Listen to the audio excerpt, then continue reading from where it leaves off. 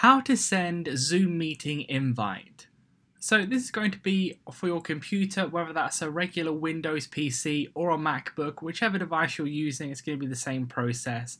So this is going to be for the Zoom app as well, so make sure you've downloaded that on the device. Then you're going to see a screen that looks a little bit like this. So I'll show you how to do it in like scheduled mode and like a regular meeting as well, in the meeting and before it as well. So first of all, for those of you who just want to start a quick meeting and invite someone, what you're going to want to do is go ahead and click on this new meeting button here, and it's going to open up this meeting as you can see here. So it's like join it up, etc.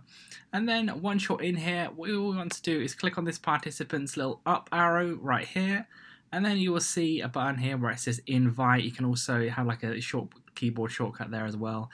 And once you've done that, what you want to do, you can either click copy invite link or copy invitation. I recommend doing that because then it puts it into like a nice little copy and pastable thing.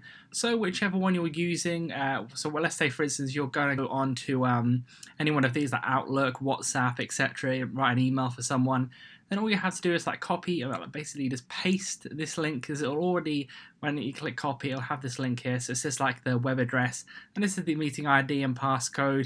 You can go ahead and email that or send a message to anyone, and that's going to be really easy for them to join up the meeting. And then similarly, if you want to do that in a scheduled meeting, you can click schedule, and then once you've done all that, click all the details, whatever you want for that. Then it will schedule the meeting, and then you can go out, you can put it in your calendar or whatever, and then all you have to do is click these little three buttons here, then click copy invitation, so copy to keyboard, and then you see that scheduled meeting there.